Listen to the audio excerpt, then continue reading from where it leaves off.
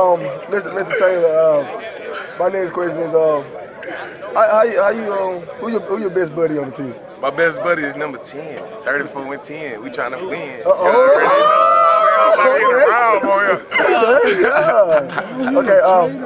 get the mic right here. Oh, there you go. There you go. Oh yeah, I got a question for Mr. Taylor. Who's your best buddy on the team again?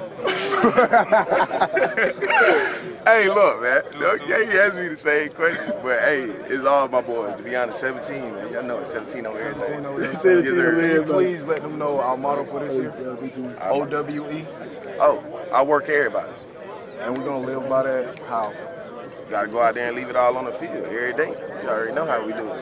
If you fall short of the MEAC this year, how would your confidence be in the postseason? I ain't trying to fall short of the MEAC. We gotta get it. This our last year. It's all or nothing. I got one. Can you please stand up for the camera, please? Hey.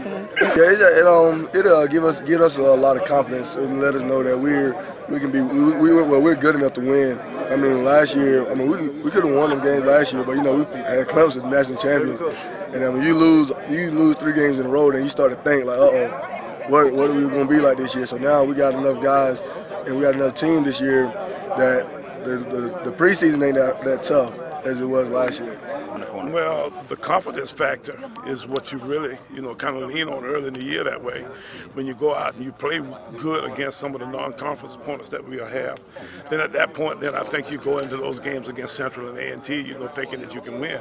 But now, if you don't play good early, then of course, what's there to say that you're going to start playing good as the year goes on. The one thing, though, that we've tried to emphasize a little bit with this team is that we want to try to get a little bit better each day.